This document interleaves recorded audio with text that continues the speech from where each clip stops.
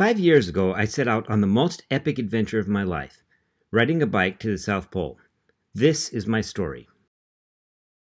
Last week, I battled with whiteout conditions, arrived at my first food cache, and found what kind of looked like a penguin.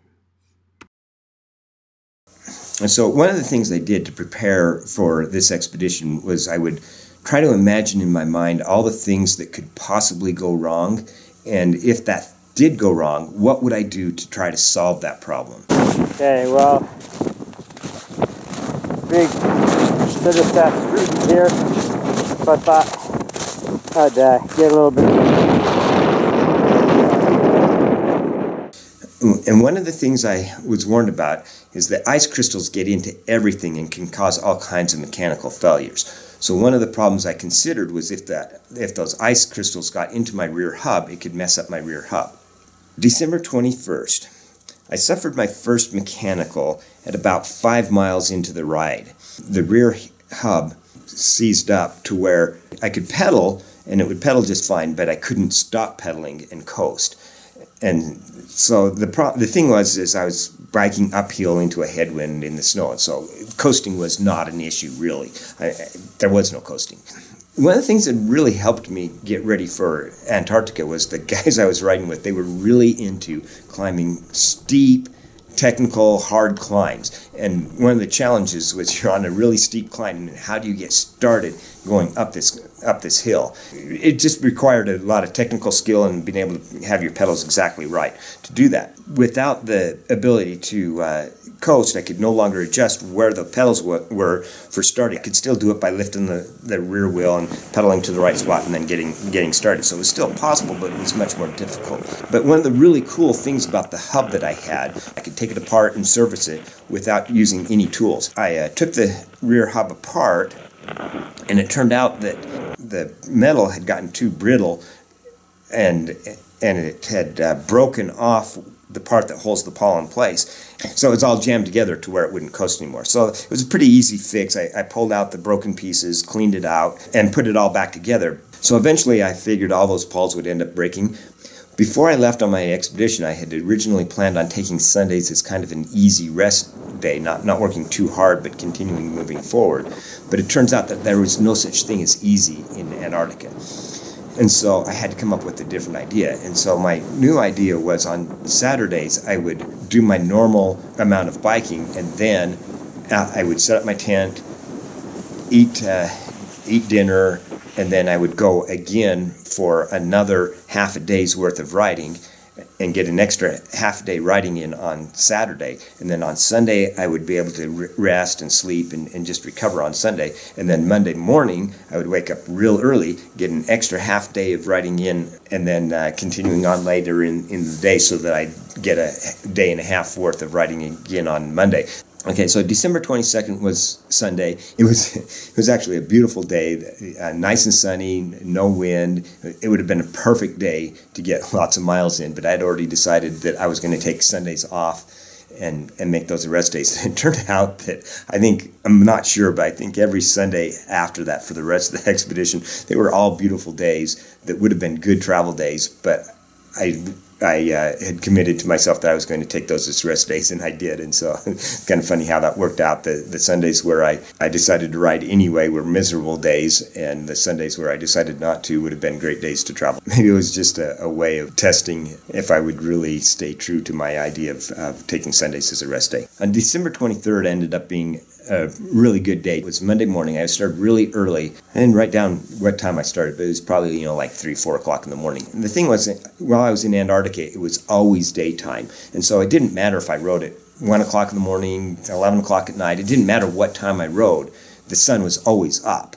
And so I could ride any time of the day. So that meant, starting at 4 o'clock in the morning really wasn't a problem since I'd slept all day Sunday and taken a really good rest day on Sunday. My plan for Monday was that I would get 24 miles in. I was able to get the first 8 miles in about an hour faster than I had planned on. But the problem was I was working too hard, and I got really sweaty, and so my clothes were pretty wet. Most of the time I wasn't cold because when I was outside I was working hard, and then when I'd get in my tent, the tent would warm up from the sun. But at this point I was so wet and I was trying to dry everything out, I was getting pretty cold. So when it came time to get going again, I was still kind of damp and wet, but in order to get the distance in, I had to start anyway.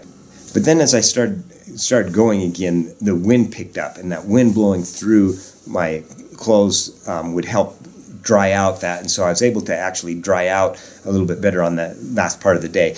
At this point, I discovered that what I had to do every day, about an hour before I was going to quit for the day, I'd have to get off the bike and instead of riding the bike, push the bike.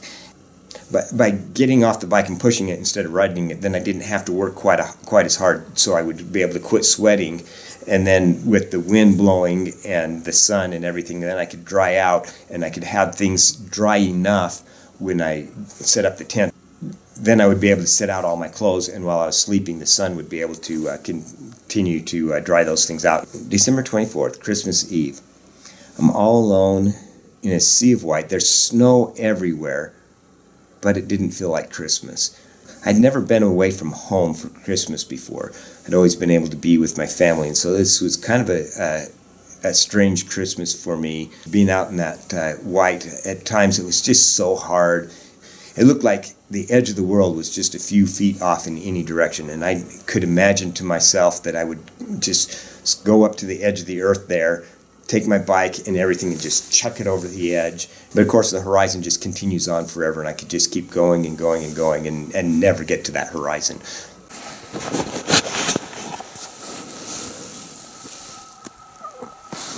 Well, today's actually really good conditions for riding. I am just kind of beat from working so hard for so many days. I just don't have it in me to ride today. I gotta keep going anyway, because I gotta get to the end. So that's a 360-degree view of what I have. Nothing but white, as you can see. There's my bike.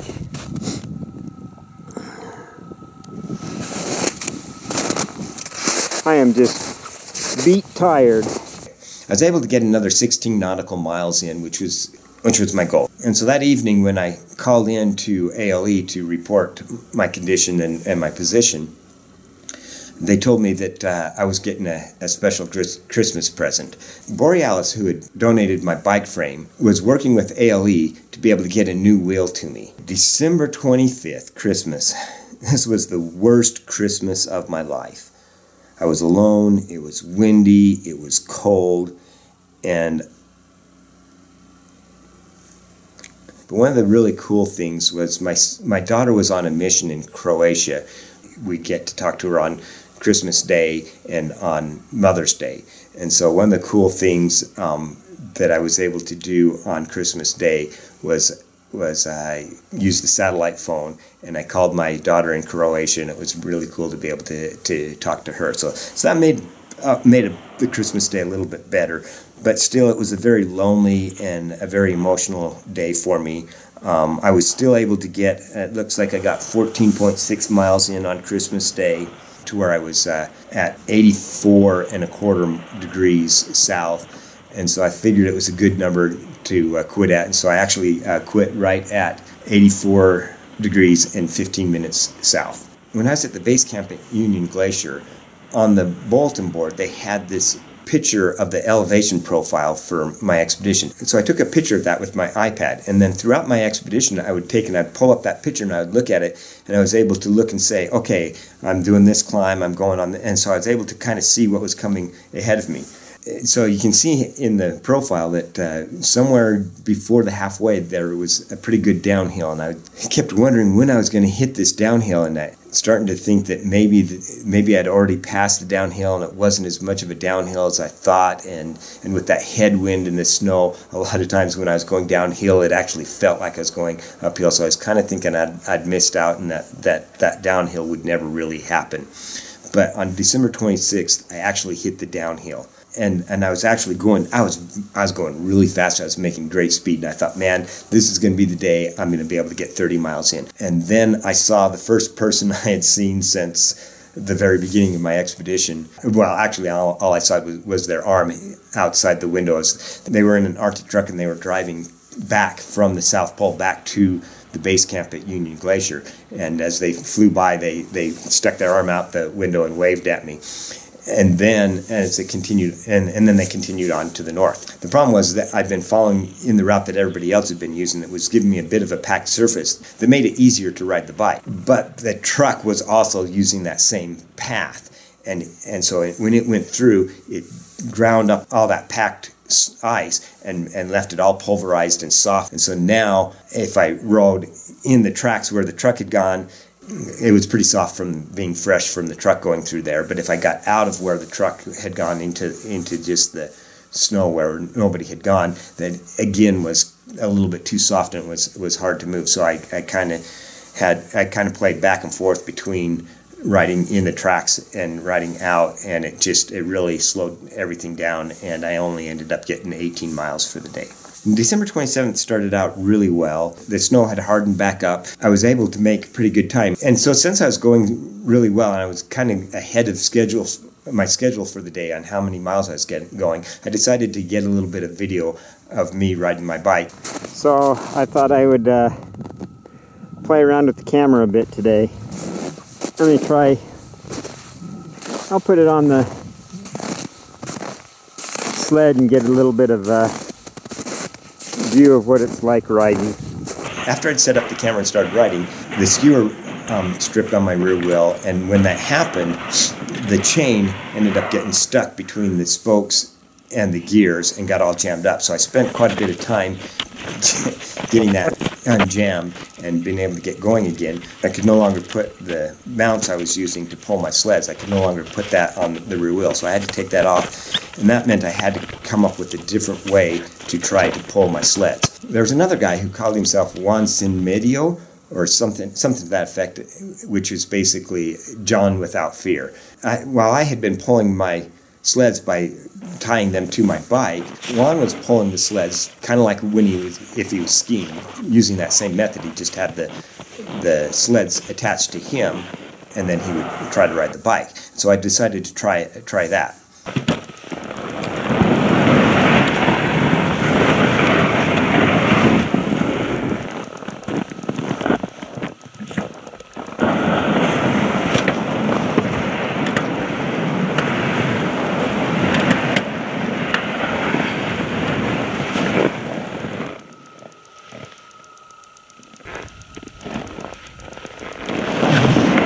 That really didn't work. It was really a terrible way to try to pull the sleds. So as you're trying to ride, the sleds would be pulling on you. It made it almost impossible to ride the bike. And so that explains why Juan he'd given up riding his bike and was skiing the whole way.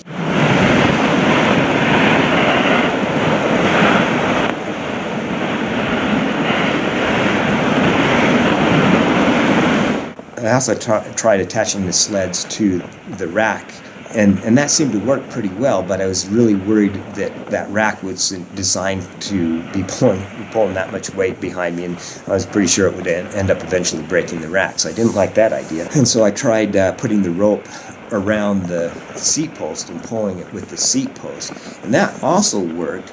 But it was a carbon seat post, and the extra stress on the seat post, and also the way that would put stress on the down tube on my bike. I was worried that it could end up breaking my bike frame or my seat post. And so what looked like it was going to be a great day, and I kept trying to be able to break this 30 miles in a day, and it looked like it was going to be a day I would easily be able to do that.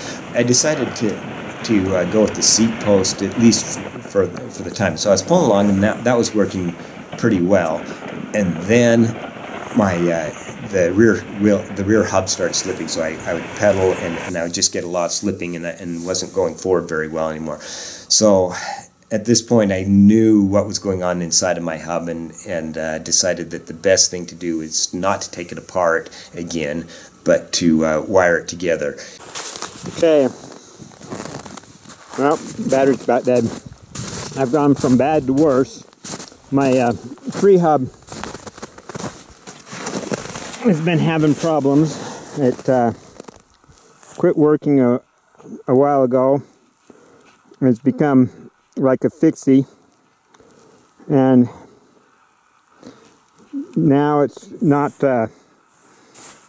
it's skipping all the time, and I'm not able to pedal. So I've taken some derailleur wire and wound it through the spokes in the cassette